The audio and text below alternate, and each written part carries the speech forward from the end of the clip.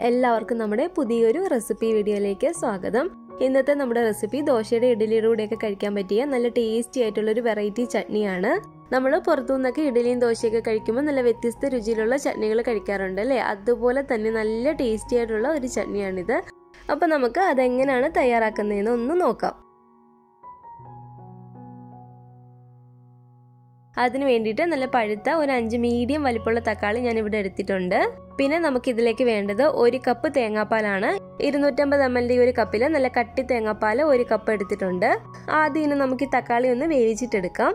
ഈ ഒരു പാത്രത്തിലേക്ക് നമുക്കൊരു 2 ഗ്ലാസ് വെള്ളം ഒഴിച്ചു കൊടുക്കാം.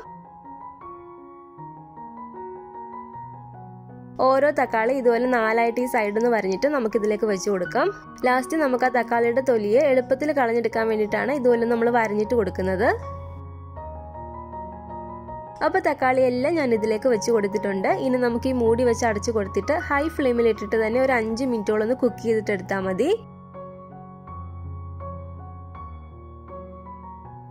അപ്പോൾ ഇതൊരു 5 മിനിറ്റോളം ആയിട്ടുണ്ട്. നമ്മുടെ തക്കാളി ഇവിടെ നന്നായിട്ട് വെന്ത് വന്നിട്ടുണ്ട്. അപ്പോൾ ഈ വെള്ളത്തിനകത്തുനിന്ന് എടുത്ത് നമുക്കിതൊരു പാത്രത്തിലേക്ക് മാറ്റി കൊടുക്കാം.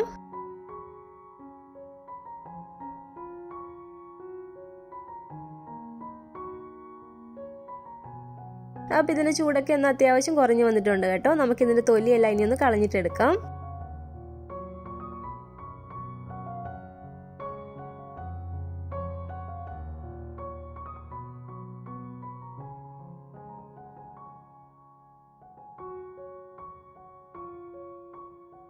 തൊലിയെല്ലാം കളഞ്ഞ് ഞാനിത് മിക്സിയുടെ ജാറിലേക്ക് ഇട്ട് കൊടുത്തിട്ടുണ്ട്. ഇനി ഒരു സ്വല്പം പോലും വെള്ളം നമ്മൾ ഇതിലേക്ക് ഒഴിച്ചു കൊടുക്കാതെ നന്നായിട്ട് തന്നെ നമുക്കിതൊന്ന് മിക്സിയിൽ അടിച്ചെടുത്തിട്ട് വരാം. അപ്പോൾ നമ്മുടെ തക്കാളി ഞാനിവിടെ നല്ലപോലെ അടിച്ചെടുത്തിട്ടുണ്ട്. ഈ ഒരു പാത്രത്തിലേക്ക് നമുക്കൊരു 2 ടേബിൾ സ്പൂണോളം ഓയിൽ ഒഴിച്ചു കൊടുക്കാം. വെളിച്ചെണ്ണയോ സൺഫ്ലവർ ഓയിലോ ഏത് ഓയിൽ വേണമെങ്കിലും ചേർത്ത് കൊടുക്കാവുന്നതാണ്. ഈ ചൂടായ എണ്ണയിലേക്ക് നമുക്ക് 1 ടീസ്പൂണോളം കടുകും കൂടി ഇട്ട് കൊടുക്കാം. കടുക് ഇതുപോലെ ഒന്ന് പൊട്ടി വരുമ്പോഴത്തേക്കും ഒരു 2 തണ്ട് കറിവേപ്പില ഞാൻ ഇവിടെ എടുത്തിട്ടുണ്ട്. കറിവേപ്പിലയും കൂടെ നമുക്ക് ഇതിലേക്ക് ഇട്ട് കൊടുത്തിട്ട് ഒന്ന് ഇളക്കി കൊടുക്കാം. ഇനി നമുക്ക് ഇതിലേക്ക് വേണ്ടത് ഒരു മീഡിയം വലിപ്പമുള്ള സവാള ഇതുപോലെ ചെറിയതായിട്ട് ഞാൻ കട്ട് ചെയ്തെടുത്തിട്ടുണ്ട്. ഈ സവാളയും കൂടി ചേർത്ത് കൊടുത്തിട്ട് നമുക്ക് നന്നായിട്ട് തന്നെ ഇതൊന്ന് വഴറ്റിയിട്ട് എടുക്കണം. സവാള പെട്ടെന്നൊന്ന് വഴണ്ടി കിട്ടാൻ വേണ്ടിയിട്ട് കുറച്ച് ഉപ്പ് ചേർത്ത് കൊടുക്കാം കേട്ടോ. അപ്പോൾ ഈ ഉപ്പും കൂടി ചേർത്ത് കൊടുത്തിട്ട് നമുക്ക് നന്നായിട്ട് തന്നെ ഒന്ന് ഇളക്കി കൊടുക്കാം.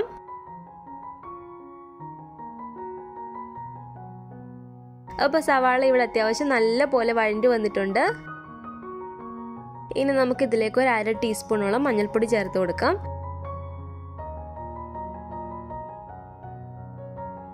ഇതിലേക്ക് എരിവിന് ആവശ്യമായിട്ടുള്ള മുളക് പൊടി ചേർത്ത് കൊടുക്കുകയാണ്.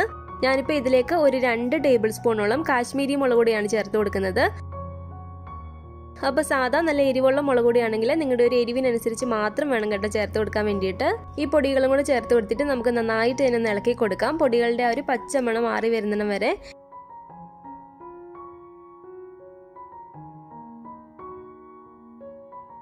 അപ്പോൾ പൊടികളുടെ ആ ഒരു പച്ചമണമൊക്കെ മാറി വന്നിട്ടുണ്ട്. ഇനി നമുക്ക് ഇതിലേക്ക് നമ്മൾ നേരത്തെ അടിച്ചു വെച്ചിരുന്ന തക്കാളി ചേർത്ത് കൊടുക്കാം. ഈ തക്കാളിയും കൂടെ നമ്മൾ ചേർത്ത് കൊടുത്തിട്ട് ഒരു 3-4 മിനിറ്റോളം നല്ല പോലെ തന്നെ ഒന്ന് ഇളക്കി കൊടുക്കണം. കാരണം തക്കാളിയുടെ ഒരു പച്ച ചൊവയുണ്ട്. അത് നമ്മൾ നന്നായിട്ടൊന്ന് ഇളക്കി കൊടുത്താൽ മാത്രമേ ആ ഒരു പച്ച ചൊവ മാറി കിട്ടത്തുള്ളൂ. അപ്പോൾ ഒരു 3-4 മിനിറ്റോളം നല്ല പോലെ നമുക്കിതൊന്ന് ഇളക്കി കൊടുക്കാം.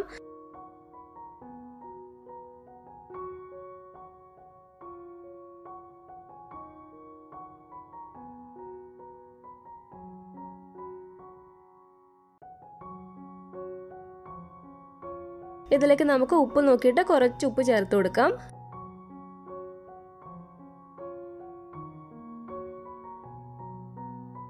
ഈ ഉപ്പും കൂടെ ചേർത്ത് കൊടുത്തിട്ട് നന്നായിട്ട് ഞാൻ ഇളക്കി കൊടുക്കുകയാണ്. അപ്പോൾ തക്കാളി ഏകദേശം ഒന്ന് കുറുകി തക്കാളിയുടെ ഒരു പച്ച ചൊവയൊക്കെ മാറി വന്നിട്ടുണ്ട്. ഇനിയാണ് നമ്മൾ ഇതിലേക്ക് തേങ്ങാപ്പാൽ ചേർത്ത് കൊടുക്കുന്നത്. അപ്പോൾ നമ്മൾ എടുത്തു വെച്ചിരിക്കുന്ന ഈ 1 കപ്പ് തേങ്ങാപ്പാലും കൂടി ഇതിലേക്ക് ഒഴിച്ച് കൊടുത്തിട്ട് നന്നായിട്ട് തന്നെ ഇളക്കി കൊടുക്കാം.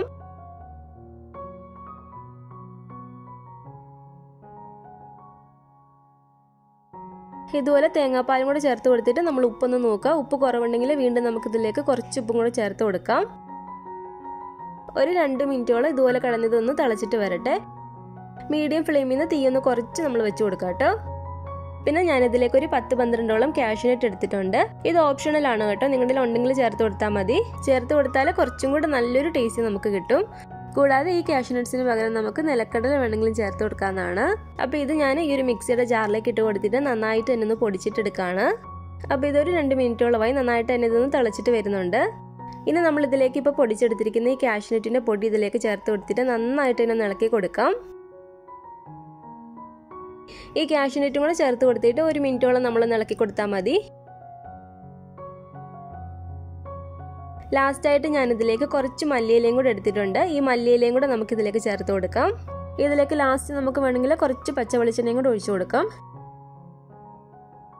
മല്ലിയിലയും കൂടെ ചേർത്ത് കൊടുത്തിട്ട് നന്നായിട്ട് തന്നെ ഞാനൊന്ന് ഇളക്കി എടുത്തിട്ടുണ്ട്. ഈ ഒരു കട്ടിക്കാണ് നമ്മുടെ ചട്നി ഇരിക്കേണ്ടത്. ആദ്യമേ നമ്മൾ കടുകൊക്കെ പൊട്ടിച്ചിട്ടാണ് ചെയ്തത്. അതുകൊണ്ട് ലാസ്റ്റ് ഇതിലേക്ക് നമ്മൾ വറവിട്ട് കൊടുക്കേണ്ട ആവശ്യമൊന്നുമില്ല. ആദ്യം നമ്മൾ കടുക് പൊട്ടിക്കുന്ന സമയത്ത് വേണമെങ്കിൽ നമുക്കൊരു 2 വറ്റൽമുളകും കൂടി ചേർത്ത് കൊടുക്കാം. അപ്പോൾ നമ്മുടെ ഈ ഒരു സ്പെഷ്യൽ ടൊമാറ്റോ ചട്നി ഇവിടെ റെഡി ആയിട്ടുണ്ട്. കണ്ടില്ല, നല്ല അടിപൊളി ടേസ്റ്റ് ആണ് കേട്ടോ. നമുക്കിത് ഇഡലിയുടെയും ദോശയുടെ കൂടെയും പിന്നെ മസാല ദോശ, നെയ് റോസ്റ്റ് എല്ലാത്തിൻ്റെയും കൂടെ കഴിക്കാൻ പറ്റിയ നല്ല ടേസ്റ്റി ആയിട്ടുള്ള ഒരു ചട്നിയാണ്. ഇതിനു മുമ്പ് ഞാൻ നല്ല ടേസ്റ്റി ആയിട്ടുള്ള ചട്നികളുടെ വീഡിയോ അപ്ലോഡ് ചെയ്തിട്ടുണ്ട്.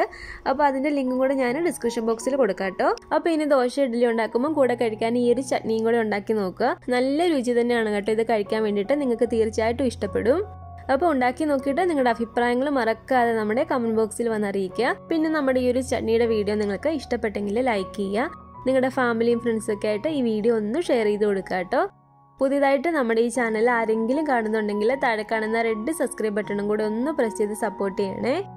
കൂട്ടത്തിൽ ആ ബെല്ലൈക്കണും കൂടെ ഒന്ന് ക്ലിക്ക് ചെയ്ത് ഓൾ എന്ന ഓപ്ഷൻ കൊടുക്കുകയാണെങ്കിൽ ഞാനിടുന്ന എല്ലാ റെസിപ്പികളും നിങ്ങൾക്ക് നോട്ടിഫിക്കേഷൻ ആയിട്ട് കിട്ടുന്നതായിരിക്കും. ഇൻഷാ അല്ലാഹ് വീണ്ടും നമുക്ക് നല്ലൊരു വിഭവമായിട്ട് കാണാം.